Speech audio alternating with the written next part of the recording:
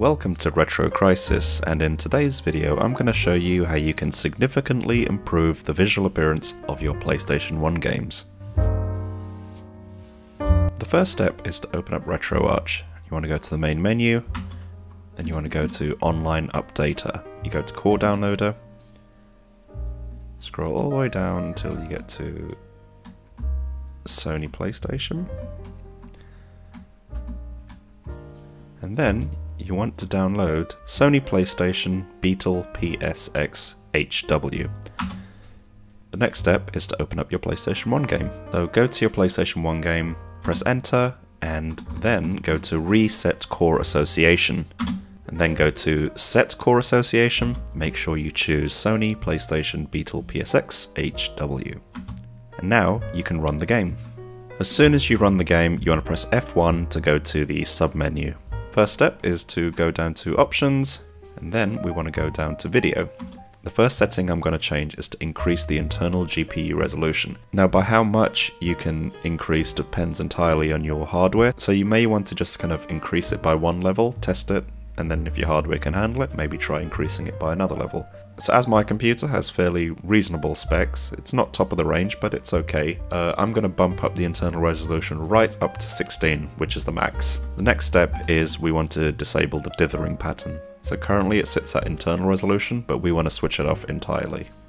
So we want to go back up a menu, and then we want to go to PGXP, which is Precision Geometry Transform Pipeline. We want to go to PGXP Operation Mode and turn that to memory only. Now there are some more settings here, but depending on your hardware, it's definitely worth having a play around with some of these, but just to begin with, let's just stick to memory only. So now that I've changed these three settings, I'm going to go back to the game and show you a demonstration of what it looks like.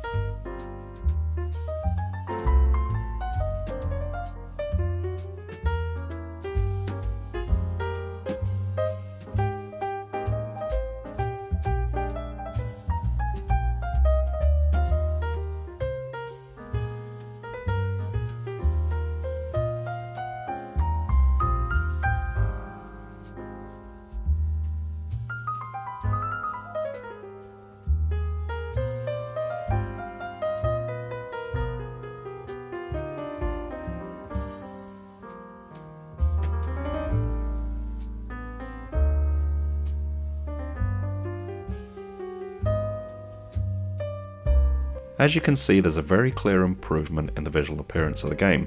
So remember, the three settings we want to change are we want to increase the internal resolution, we want to disable dithering, and we want to enable PGXP. I hope this video was useful. If it was, please do consider subscribing. This has been Retro Crisis. Thank you for watching.